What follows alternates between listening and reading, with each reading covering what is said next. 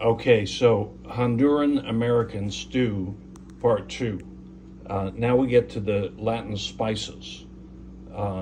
So it may seem strange, yet this is the most important spice. I don't know why, but this really, suddenly you're going from some kind of hospital food to something that is worth going to the trouble to cook the whole meal. Curry. Second in importance, sazon. You go to your grocery store, just remember those items, see what they have. If they don't have them all, it doesn't matter. Adobo. And of course, this comes from my former Hungarian girlfriend, Julia. Basil. Y'all remember that song, parsley, sage, rosemary, and thyme. Garlic, Latin staple. They love garlic. And one of our favorites, oregano.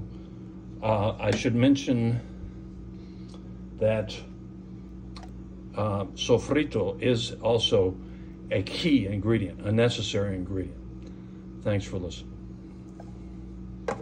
So it's looking good, right?